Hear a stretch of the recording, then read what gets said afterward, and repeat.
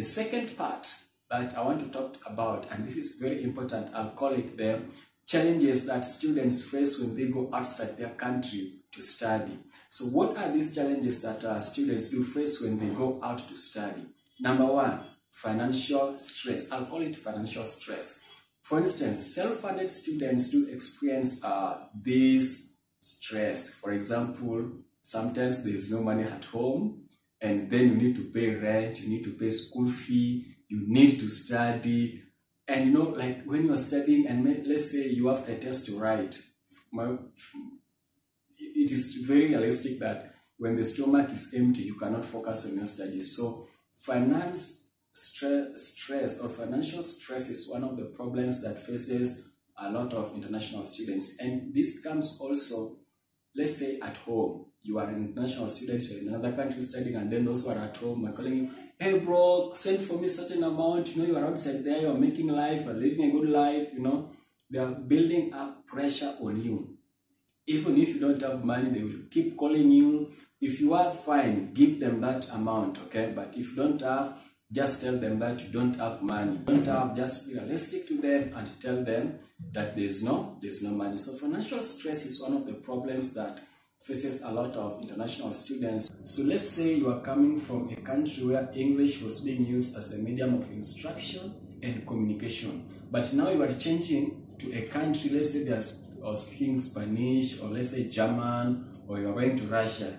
My friend, you have to learn Russian or German or Spanish for you to be well equipped for your studies. And that's why initially at the application process, there are some countries that will require you to attend the interviews to prove that you can speak their languages. And this test, I think they call it TEOL or TOL, like test of English language, something like that. And it has a score. So if you score above a certain level, you will qualify to go and study. So it makes some students, let's say you are from Francophone countries which uses French for their instructions and communication, and now you are coming to a country where they use English. So it makes these students to either first learn English or go to English language school to learn English for, let's say, like a year or 6 months, and then they proceed with their classes. But if they go straight, if they don't have that background of English language, it makes them face difficulties during their studies. Another problem facing international students is adaptability. You know, there are some students who find it difficult to adapt to the environment. They are just like, they like their own space. They don't want to socialize with other people. So it makes them face challenges like they're coming from one area to another, and this new area they find maybe they're alone, they don't need to socialize with other people. So it's very difficult. And this one, I will just tell you, like, you have to work on your social adjustment, okay? You have to interact with people so that you can adapt to there. I know, like, in terms of food, it can be difficult, maybe weather, food. For example, like me, when I came in South Africa, bro, it was very difficult for me to have food because, like, back in East Africa, we are used to this food, like most organic food, of course. I'm not saying this in a bad way, but what I mean is that sometimes you get into food that you are not used to. For example, you want to get, let's say from Africa, you're going to China. Is when you need to eat those foods, right? So sometimes it's very challenging. Like in my case, I struggled to adapt to rice until I got rice from Congolese shop, a Indian shop. That's where I got the best rice. Anyway, food is also sometimes a problem. Another problem facing international students is the internship. Now you have done your studies, and there are some courses that if you are doing, you need to have, or you need to go for experiential learning or internship for you to graduate. For example, in case of my studies, the course I'm studying, analytical chemistry, you can't complete your diploma in analytical chemistry without internship. You have to go to the industry for 1 year or 6 months for you to qualify, and you have to write reports and all those stuff, write report, do presentation, do a test, you know, all those stuff for you to qualify. So when it comes to an internship, it's always a challenge in some countries for the international students to get, because whenever a country gives a chance for the internship, sometimes most of the requirements, number one might be, nationals or domestic students, right? So you are an international student, you have completed your classwork, now you need experiential learning, but you don't have somewhere to go. So it's a great challenge facing international students in the area or in the field which require them to go for experiential learning before they graduate. But it is not happening in all the countries, but you have to be aware in the country where you are going to.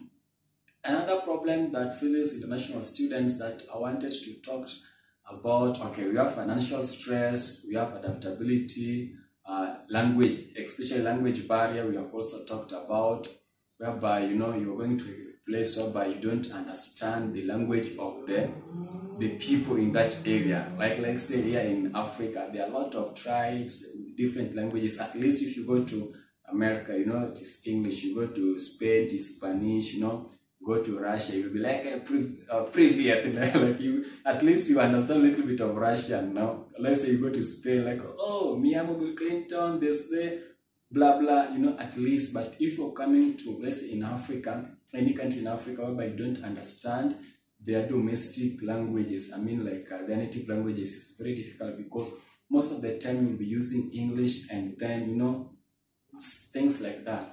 So those are some of the challenges that faces international students. And if you are international students and you are watching this video and you are preparing to go and study outside your country, please make sure that you note this and take it serious so that when you go outside there, you know how to face these challenges to overcome them. Last part of this video I would like to talk about is the life after graduation. So let's say you have graduated, fine, now you want at least a certain kind of job so that you can also pay back to the society, Sometimes it's very difficult to get a job, but this also depends on the course that you're studying. For example, someone is studying chemistry or sciences and someone is studying laws, and someone studies social sciences. I think someone who's studying pure science can get a job very quick, depending on the criteria also, let's say performance, things like that. So don't be guaranteed that immediately you finish or you finish as your classes or you graduate, you are going to get a job. Bros, no, it's not like that. Sometimes you can work until your souls get tired, get worn out. Sometimes you can look for a job until that looking for a job become a job itself, right? Things like that. So you just pray to God that immediately you finish you get a job. And in this case, I will give some advices, like when you are international students, you go outside there, be open-minded, be wise. When I say be wise, it's not academic wise. Know the area, know the system of that country, know how things work, okay? Have friends. These friends are the ones who will lift you when things goes wrong or you need a certain help. Is this or your friends which will help you? Another thing, if you go to a certain country to study, please look people from your country. It is very, very important. Don't be just be alone, like, no, you want to be alone, you walk alone. No. If you walk alone, you will take decades and decades to reach. Remember, when people are united, they do a lot of things. But if you are in a single person, it might be difficult. So if you go somewhere, please look your people. If they are participating in some activities, participate with them so that if it reaches your turn, they can also assist you. Another thing, if you go to study outside, the moment you arrive in that country, take your documents like your passport and the study permit, go to a police station, let them be certified one, so that you work with the certified documents and then leave behind your original documents, so that whenever a police officers are doing a random checkup, they can find you with your certified documents. If they don't find you with none, if they find you with none, then they will take you to the police station. Then you'll blame police for no reason while the problem was on your side. Also, there's this thing whereby in every international school or in any institution, there's organizations which covers international students. Like here at TUT, we have one called ISO, which is International Student Organization. It is a very good organization which covers us as international students. It is through that organizations that we are expressing our views and challenges. They help us to solve. Actually, there are even trips. We do go out for trips, sleep off, and things like that. So it's very nice to join such organizations. From there, also make friends with people from different countries. You try to learn things which are even beyond your scope of, let's say, your course. So it's very important.